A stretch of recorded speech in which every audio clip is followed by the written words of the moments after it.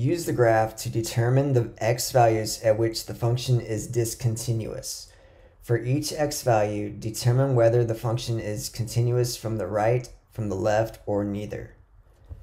So reading the graph from left to right, our first discontinuity occurs at -4. And now we want to ask, is it continuous from the left, the right, or neither?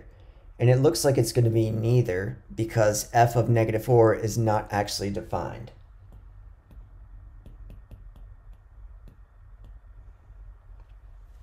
Our next discontinuity occurs at -2.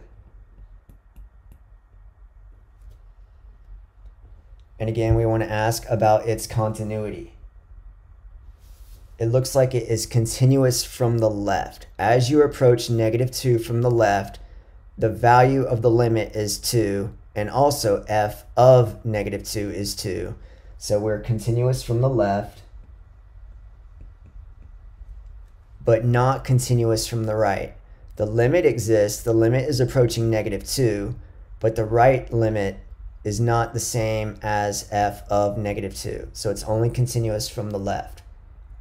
Moving along, our next discontinuity occurs at an x value of 2. And now we want to ask, is it continuous from the left? As you approach 2 from the left, it looks like our limit is roughly 1/2, but f of 2 is not the same. F of 2 looks to be 3, so it's not continuous from the left. Is it continuous from the right? As you approach 2 from the right, we get a value of 3, and f of 2 is 3. So it looks like it is indeed continuous from the right. Our next point of discontinuity is at 4.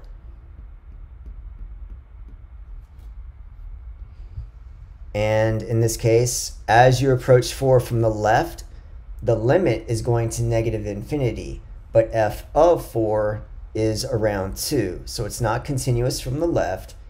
Is it continuous from the right? As you approach 4 from the right, the value of the limit is approaching 2, and f of 4 is 2. So we can say that this is continuous from the right.